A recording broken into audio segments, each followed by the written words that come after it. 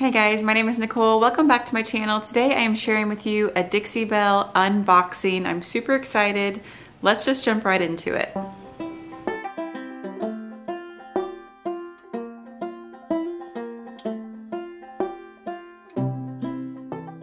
If you're new to my channel, you might not know that I do sell Dixie Belle paint on my Etsy page. It's been a little bit of a rocky start because Dixie Belle apparently just released a bunch of new transfers. So like, if you've ever seen like those images that you could rub onto furniture or onto craft projects, Dixie Belle just released a line of those. I wasn't aware of that when I signed up. So I launched my business the same time that they launched those transfers, and they got really behind on a bunch of orders. So I know shipping has been really slow. It's taken me probably about 10 days to get my order to this house, and I've been just like waiting and waiting because I'm really eager to get started using some of their newer products. But I appreciate everyone who's ordered so far and has been really patient with me because I truly didn't know it was going to be a problem when I opened up the shop, and I wish I would have been able to warn everybody ahead of time, but it should be resolved at this point. I think they're getting caught up pretty well. So if you want to order from me, make sure you use the code GOVINTAGE at the end. It's all caps, and you get free shipping over $35. A lot of this is new for me. I'm not super new to Dixie Belle, but I am new to their other products besides their chalk paint. I've been using their chalk paint for a couple of years, just not like exclusively. It's just one of the many brands that I kind of play around with. But I am trying to switch to it exclusively so that I can share it with you guys. So if you want to order it, you can order it from me, and I'm kind of sticking with one brand. I know that makes it a little bit easier for you guys to know what I'm using. So I don't even remember what I bought, honestly. Let's find out. Apparently I got some applicator pads. These are for all the gel stains and the hemp oil and even the waxes. So they're kind of like these spongy little sponges. They're wrapped in microfiber. So I don't think they'd be very easy to clean, like especially once you get wax on them. It looks like if you use something oil-based on it, it's probably going to be a one-time use. But if it's a water-based product, which most of the things I buy, I try to stick with the water-based things, then you can just wash this with soap and water and use it again and again. So this should give you a nice smooth finish for your top coats mostly. And those are so cheap on their website. Oh boy, I'm very excited. Okay, awesome. So this is the color Fluff. And it is not their brightest white. I think it's like one off.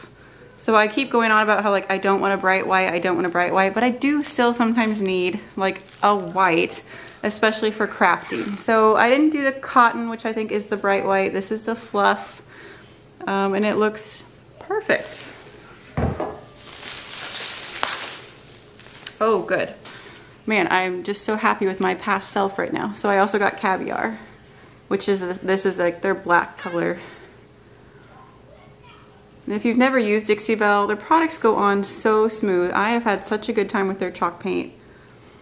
So again, this is the Caviar. I get the 16 ounce, so it actually comes in at 8 ounce, so you can go smaller than this. It comes in 8, 16, and then 32 ounce. So I almost always just get the 16 ounce because I use a lot of paint. But I don't get the 32 ounce because I don't want to spend that much normally, and I get nervous about not using it up fast enough and then it drying out. So I feel like 16 ounces is just right in the middle, and it's the perfect amount.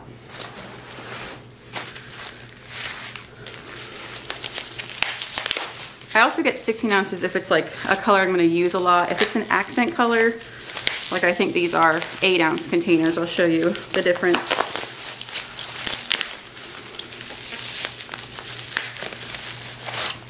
Okay, got Spanish moss. I know it's so hard to focus. Spanish moss. So that is hard to tell in the canister, but it's actually like a really grayish green. There's also a color dried sage, which is a little cooler than this, I would guess, just from looking on the outside, because I've used that color before. It's a little lighter and a little cooler. This one's got a little bit more green to it. I like it. It looks nice and warm. I think that'll be a fun one to craft with. Oh, okay, good. And then I got Hurricane Gray, which that is like a medium gray. pretty like neutral, middle of the road gray. So not too blue, not too purpley. Oh, and that was the 8-ounce container compared to the 16-ounce. What else? Trying to grab all the paints first. It might be all the colors I got, which I guess that's right.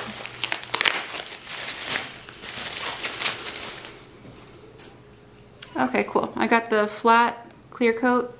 So this is one of their top coat options. They have the waxes that I use a lot too. And then they have hemp oil, which I haven't used, but my mom uses a lot, that she really likes.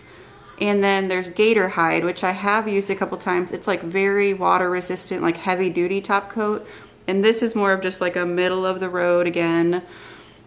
Just like kind of for all surfaces kind of top coat. So it's protective, but it's not as protective as gator hide. And I got that in the flat. It comes in a couple other finishes. I want to say probably satin and gloss. I don't know what this is.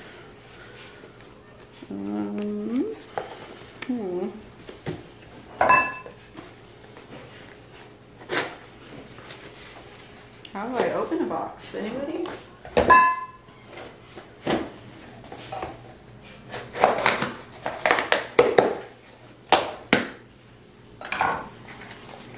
So I got a bunch of waxes. I've been really, let me open this before I try to talk.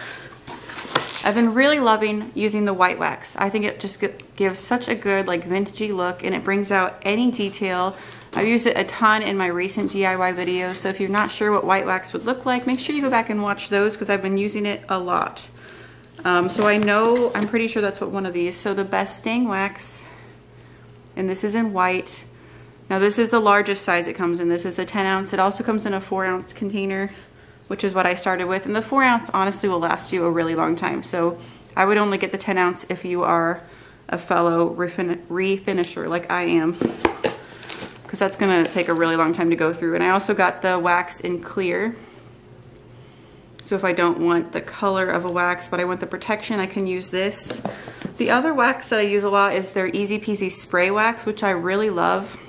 It's also clear and it has a matte finish, and that just goes on so easy because you're not wiping it on really, you're just spraying it on and then you kind of wipe off the excess. So that's another great product, the Easy Peasy Spray Wax. But these are two of their wipe-on waxes. And I think I got, oh, there's a paint in here, good. I got at least one more wax, but I think I got more than that even.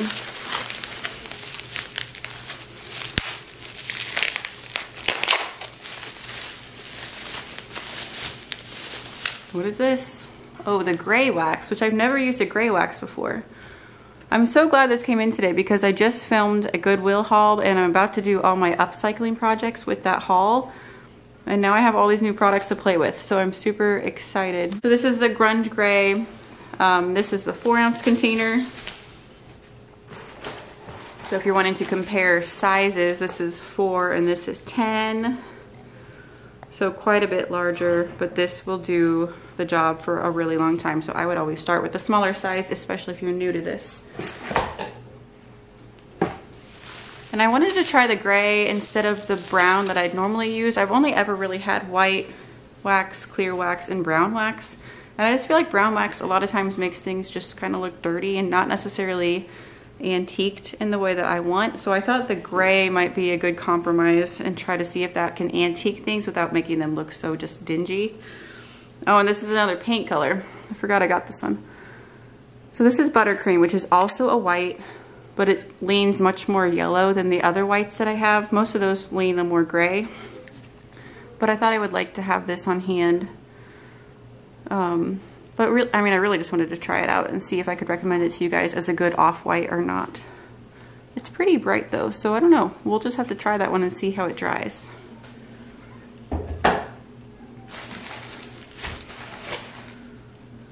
More colors. Okay, I thought I ordered more paint than that. And more wax. Wow, really went wax crazy this time. Okay. I think this is the last wax. This is the black wax, which I've never used black wax either. So I thought that might be another good way to antique things without it looking just brown and dirty. I really wanted this because when I do my crockery stamps with the air dry clay, I always use the white wax to kind of fill in the letters, but I thought it would be fun to use the black wax too, so that it could look like it was almost typed on there. I don't know what that's gonna look like, but I definitely wanted to try it. So that was why I grabbed the black one. And I think this is my last paint color. This is the French Linen. And I just got the 8 ounce because I wasn't sure if it was gonna go too lavender for me, but it's just like another really soft gray. More like a neutral though. I mean, I think it should lean more like a beige, but I'll just have to try this because it's really hard to tell when it's in the container. I'm trying to get you like a side. So again, that's the French Linen.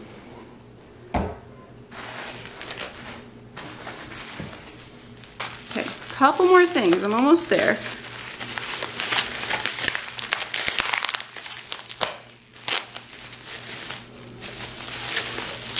This is a new product to me, and I think it's newer to Dixie Belle in general. These are the Voodoo Gel Stains. There's other colors too. I just went with the brown because I want to use this on wood as well as be able to use it on my projects. That's why I didn't do a brown wax also, is because I knew I was going to get this, so I didn't want to have too many brown products going on. This is called Tobacco Road. The color is. So this is a water-based gel stain. So I'm familiar with gel stain, but it's never been a water-based one. I love that it comes like in a little squirt bottle. That just seems like it'd be really easy to store and to use. So I got this one, and then I got the gel stain in the white. So this is called White Magic. So these are both water-based, like I said, which is really great. And that's why I bought those applicator pads that I showed you in the beginning. So I can just kind of use those to rub these on, and then I can wash them and use them again. I saw someone online just using the white like over some paint, and it looked so nice. Kind of just another alternative to the white wax. So I'm eager to try these also. I think everything else I got is brushes.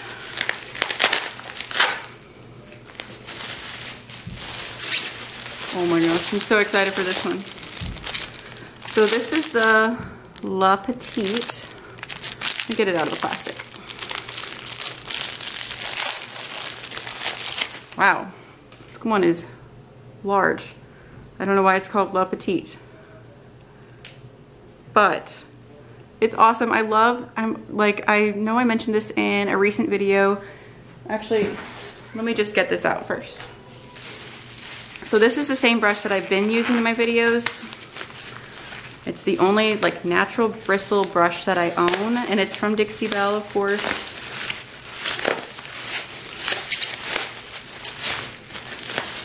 And it's only $9.95 on our Etsy site from Dixie Belle. This is called the French tip brush.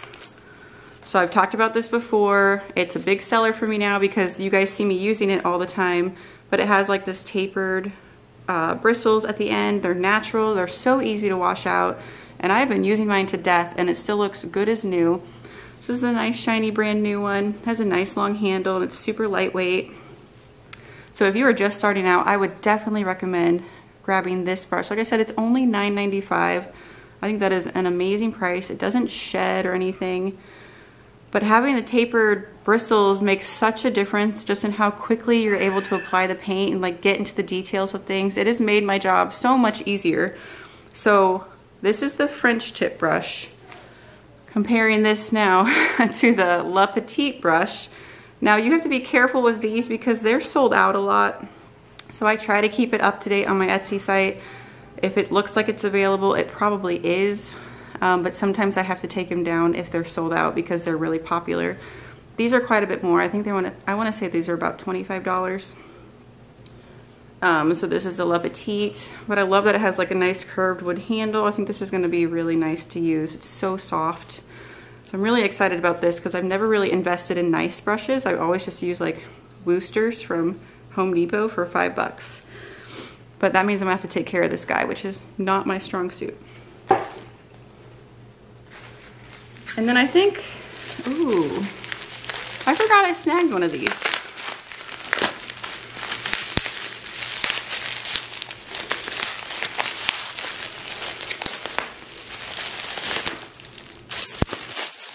I don't know who's gonna clean up all this trash off the floor because I can barely bend down there anymore. Oh my gosh, this thing's massive. Wow. So the Le Petite brush has been in stock more than this one. This is called the Best Dang brush.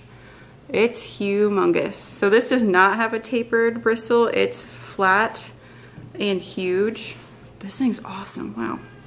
So that's what it's called here, the Best Dang brush. Trying to get it focused on there. How cute is that? It's a natural wood handle again. Oh, I love it. I do feel like Dixie Belle's products are just really well made. Everything's made in the USA. Oh, the bristles are really nice and soft. So how cool is this? This is actually, I think, more of like a furniture painting brush. And then let's compare these two.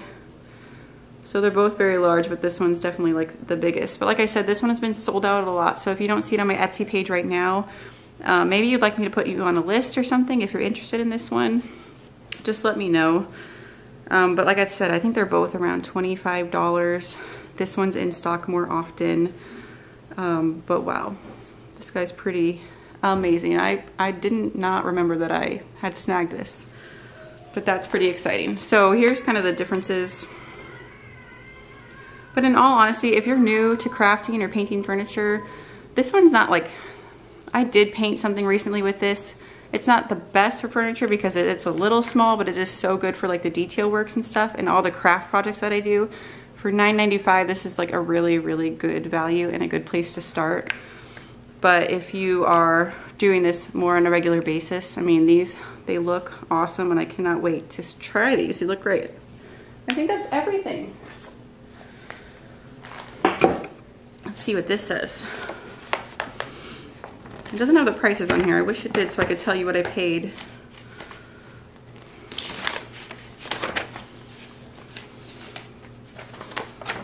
Ooh. Baby, moving on me. Ah.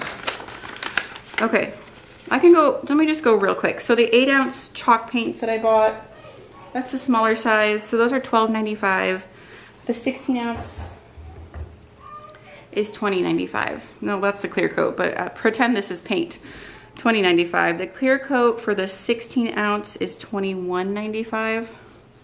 I'm like having some major baby pains right now. Oh, it's fine. I'm sure I'm not going into labor. My babies like to come really late, and I'm only like 38 weeks. So $21.95 for this size, $13.95 for the 8-ounce clear coats. What else? I want to double check on the brushes. So the Best Dang brush, which is that really big one. This guy, he was $25.95. Like I said, the French tip, which is the smallest one, is $9.95, and then the Le Petite brush was $24.95. But if you take care of these, they will last like forever. The Voodoo wax I wanted to tell you, or the Voodoo gel stain, those are $19.95. And then these little waxes, these are the 4-ounce Best Dang waxes, and they comes in like 5 or 6 colors. They are $11.95 for the smaller one, and like I said, that'll take you through many projects. It'll last a long time. The 10-ounce ones are $21.95. The little applicator pads, I wanted to tell you about those. $4.95, so those are nice and cheap. Is there anything else that I got today? Probably.